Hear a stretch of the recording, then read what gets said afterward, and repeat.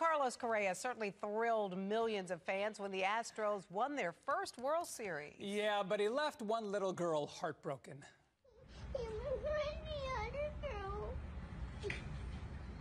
It's gonna be okay. We'll get over this together.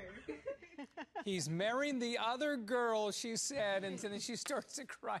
Scarlett Sanchez was in tears after learning her hero proposed to his girlfriend on the field after Game 7. She was hoping to have Carlos all to herself. Correa saw the viral video and wants to meet Scarlett. She knows exactly what she's going to say to him. You're my hero. I want to marry me with the heart. And he's probably going to give you a big hug. Are you going to like that? Yeah? She's adorable. She is adorable. That's awesome. Correa will be on Jimmy Kimmel, by the way, live tonight after the news at 10 o'clock. Scarlett's mom says the show actually reached out to her family as well. Let's hope they get Scarlett on there. Absolutely. That would be great. I want to see her on there. And that